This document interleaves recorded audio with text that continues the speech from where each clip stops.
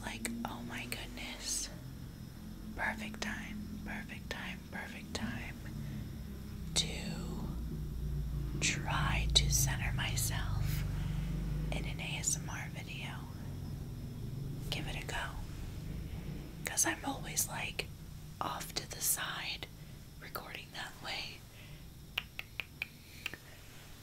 Because my husband, even though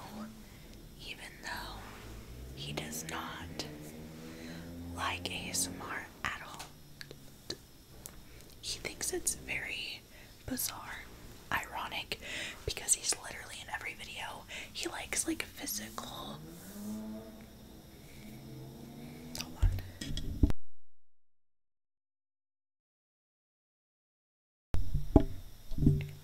He likes a physical, like touch, like back massage, but he doesn't like watching it like in a video because he can't get tingles.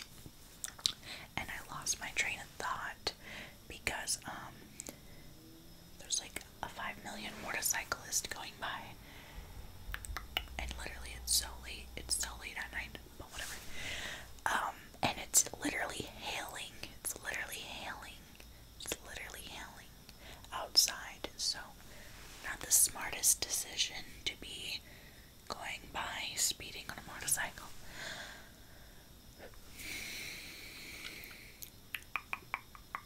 But anyways, I usually record that way off to the side because my husband, even though like I said he does not like ASMR, he does enjoy like quiet time and relaxing. So he's usually laying in this bed, like he loves his bed.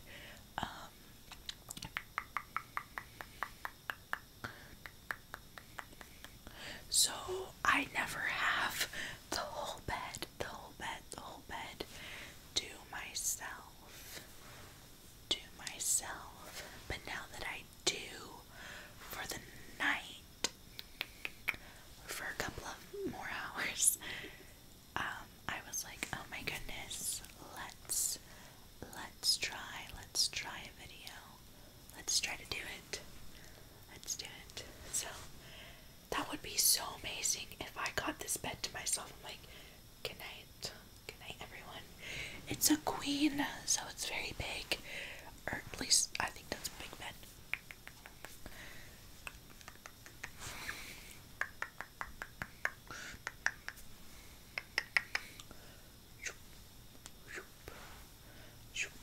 I think it's a big bed for like one person. It's huge.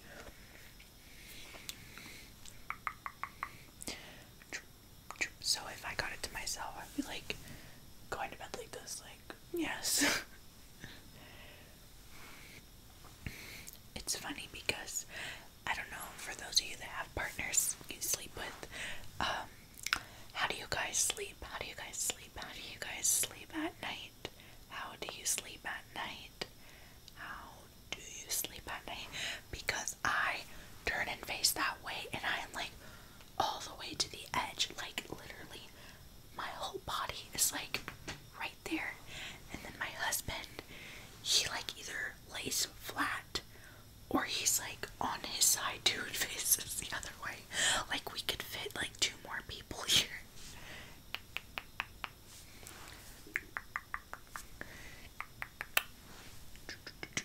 We do cuddle, we do love each other, we hug each other, we watch movies, and we're in the center of the bed. But when it's actually time to go to sleep, we're like, shoo, like.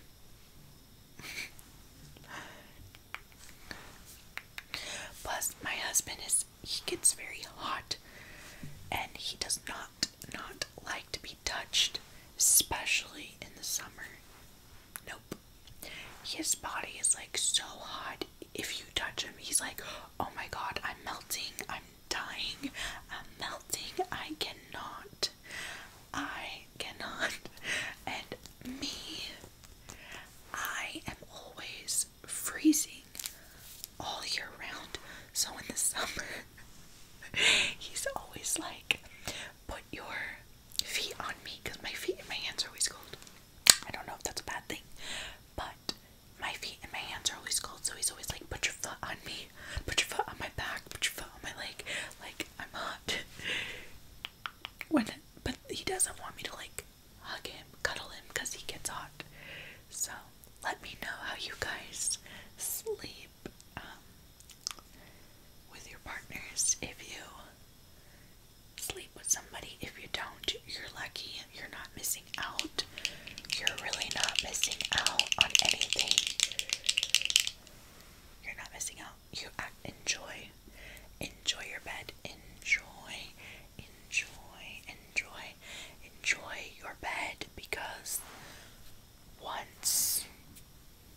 start sharing a bed?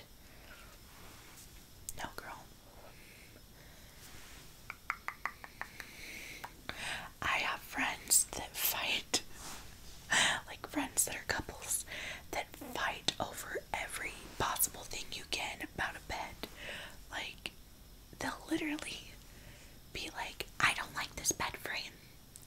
It's too girly. It's too masculine for like a married couple with a male and a female.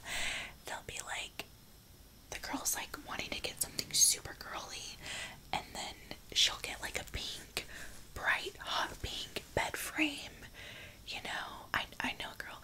And then the man will be like, oh my god, I hate it. I cannot. Like, it's too girly. And then she'll just only do like super floral prints that are like very like teenage vibes, like just really, really girly.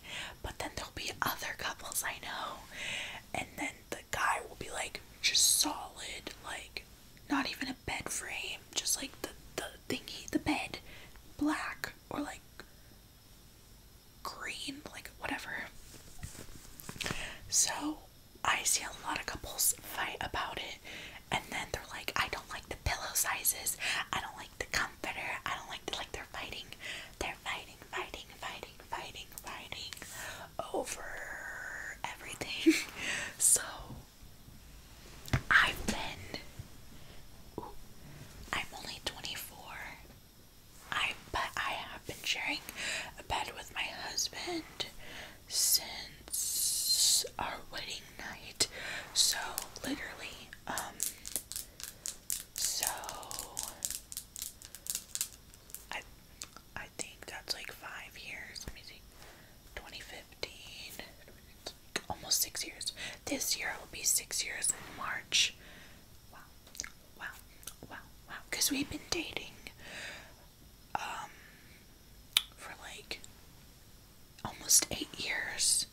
We've been together almost 8 years, but we've been married for almost 6 years.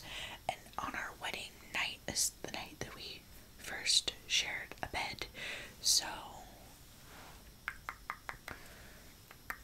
but I've always gone with neutral colors because I do have a brother, and my parents, luckily, and you know, it's good, they're still together. So I always saw the way that my mom would get like neutral colors, never anything too girly, never anything too masculine, just, you know, nice neutral colors in the middle. And they would have like neutral bed frames, and they never fought about it. My dad would just complain when he needed a new pillow, but not that it was the wrong pillow. So I learned from them how to kind of share a bed with your husband.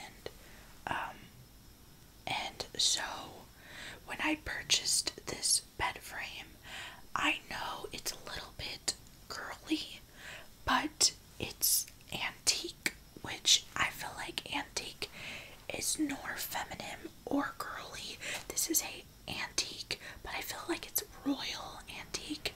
And then I went with a gray, but this is almost like a, not a plaid, I think it's like almost like a plaid gray. So it's very neutral. It's not super girly. I think the colors are very neutral, even though some might say it's a little bit on the more feminine side. I think it's still very neutral, and all of my husband's friends, male friends, have told him that he